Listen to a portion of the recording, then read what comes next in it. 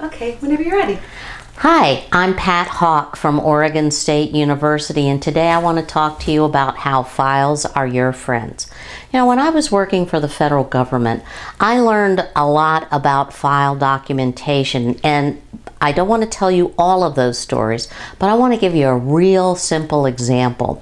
When I look at our faculty members that go on sabbatical, think about that for a minute. They're probably working on their research projects, but they're not physically on campus. And when we look at our terms and conditions, it'll tell us we have to pay attention to if there's a reduction in effort or absence by more than 3 months from the project, not from campus, from the project. So let's think about this.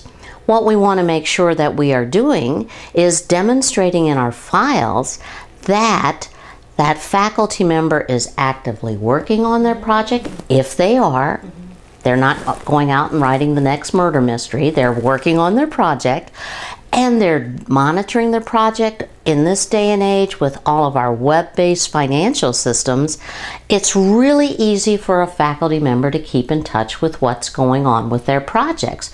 So we don't need to write the sponsor about a reduction in effort, most likely. We don't need to write about they're absent from the project. But we are noting the file that the faculty member is on sabbatical and they're doing A, B, and C, and D. And we are done with that file documentation. And there it will be when that auditor comes 3 years, 6 years down the road, that we probably won't remember that he or she was on sabbatical and working on their project. So that is my quick tip for you today. Thanks for listening.